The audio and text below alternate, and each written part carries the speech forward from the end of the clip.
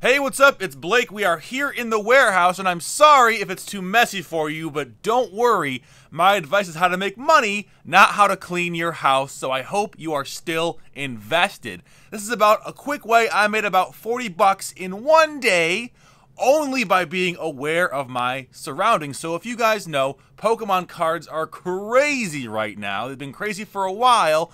Everything with sort of like tangible investment value in the trading card space seems to be going up. With that information out in front of you, I want to tell you a quick little story. So this morning, I turned my car on. One of the headlights was out. I erroneously thought that it was a dead bulb. It was just unplugged, but whatever. This isn't about cars. It's about what happened next. I go to Meijer, a regional grocery store, and I notice there are big construction cars out front, high-lows, whatever it is, the things that move very heavy objects around construction sites. I go into the store. Sure enough, all of the aisles, the end caps have been moved around. And so I start thinking, I go, you know what? I've heard stories about people who go into Rite Aids or Meijers and find trading cards on the ground underneath the end caps, and they're very old and they're very rare. So I go around, I look around, I go to where all the sports cards used to be, nothing. I go to the clearance section because that got moved too, and there's nothing. Finally, I go to where everything is now, and it looks like they moved in some new end caps from across the store, and sure enough, I look down and I see this right here.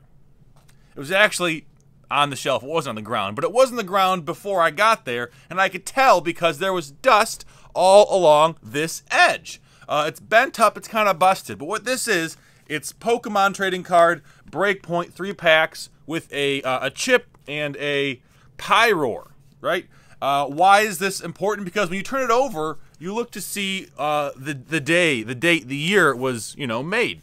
And it says right there, 2016 Pokemon, copyright.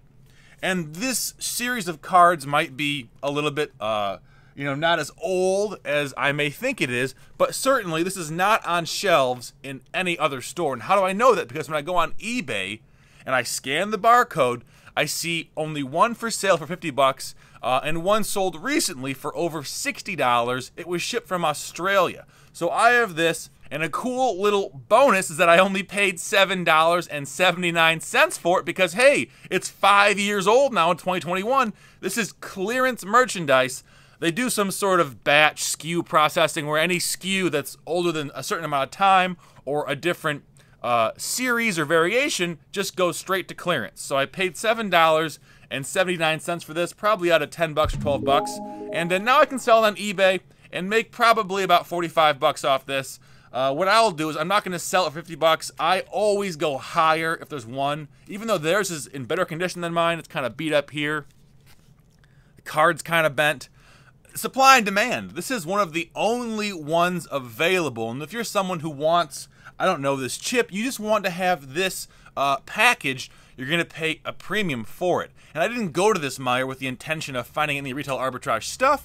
I didn't go there trying to make money at all. I was trying to buy headlights, but by being aware of my surroundings and saying, hey, okay, construction, end caps being moved, this might be a great time to unearth some buried treasures.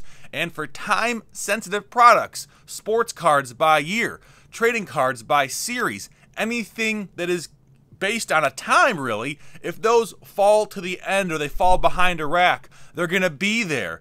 And the store is still going to sell them. You can even take it a little bit further. If you go to these stores, maybe they're in more rural areas where I am. I'm in southeastern Michigan, around Ann Arbor. Not rural, kind of suburban, but I'm sure as you get into more rural areas with less foot traffic, you're going to have more chances to get things like this. So when you go to those Walmarts or those whatever your regional grocery store is, or even just dusty side of the road stores, say, hey, do you have anything that's, old inventory, old stock? Is it in a box, maybe behind some pallet racks? I don't know where they'd put it.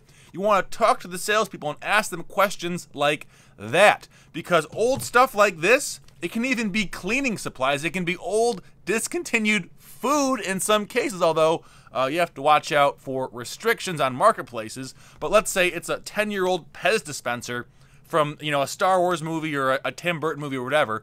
Even though it's expired, it's still going to have value because guess what? If you want a new product, there are no more.